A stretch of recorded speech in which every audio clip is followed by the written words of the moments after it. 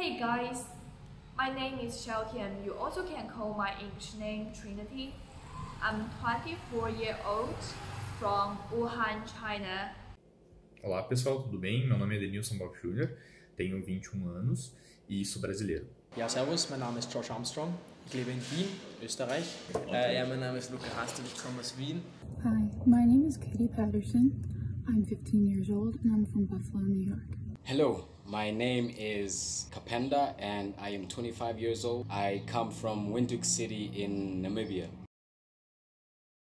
So, how I've been affected by the coronavirus career-wise is that I make quite a bit of my living doing local tour guiding here in the country. And so one can imagine that I've incurred a loss of income in that regard due to the worldwide travel ban that we're experiencing at the moment. Also ich bin Zivildiener seit August und habe so gesehen auch die Rettungsausbildung dann gemacht zum Rettungssanitäter. Und sobald es mit dem Coronavirus eben losging, war es eine sehr stressige Zeit bei der Rettung. I want to use two words to describe my feeling. The first one is discrimination. The second one is anxiety. There's also a lot of mental problems, when you're home, when you have nothing that you really have to be doing, nowhere to distract you. That doesn't really help your mental health. It kind of drains it, it exhausts you. So that's definitely one of the most major things. A lot of Chinese people who will look down upon Wuhan citizen. And I have suffered that. Even when I was in Australia, I met some Chinese people and I have to hide that I'm not from Wuhan because that's so dangerous. They were afraid of me, Lots of foreigners will tease Chinese people. There have a lot of racial discrimination issue, I think. So please be kind. And it can be really hard for those kind of discrimination. The second one is anxiety because all my relatives, my parents, grandpa, and also most of my friends are in that city. I'm so worried about them. Spanish flu is not from Spain, and I don't really think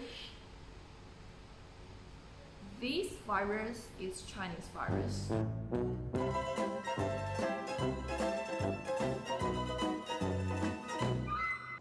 The digital age has saved us all.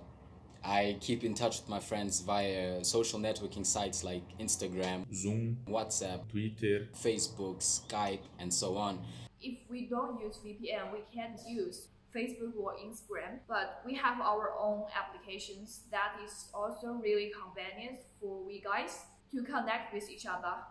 And so there is no better time to have had this occur than today and in this day and age. Porque a pandemia mostrou uma coisa pro meu país, pro Brasil. Existe uma desigualdade muito grande no Brasil, e isso não é só agora, isso vem de anos, desde a época da escravidão. Nós temos uma desigualdade muito grande no nosso país. E infelizmente, nosso governo não está ajudando muito. Ich hoffe dass die Leute sich ein bisschen mehr Gedanken über ihre Gesundheit machen. Aber ich kann es mir fast nicht vorstellen. Also ich glaube, sobald diese Corona-Krise bewältigt wird es sehr schnell wieder in Richtung normal zurückgehen. It is on each and every single one of us to actually keep going with the good habits that we have created throughout this time so that this wasn't in vain. Many people have come closer as a result of the virus, and I think that if this goes and continues beyond the virus, that we are looking at a more harmonious and connected world, and it all comes from realizing our common humanity. Isso é uma mensagem no caso para os jovens brasileiros, nós que vamos estar como futuros ministros, futuros presidentes, futuras pessoas cuidando da nossa sociedade. Então nós temos que ter consciência de se ajudar quem mais precisa. I feel like life is so short and you are alive. And just be grateful, and from now on enjoy your life, because you don't know what will happen tomorrow. So just cherish your time and cherish everything. Thank you guys. Bye.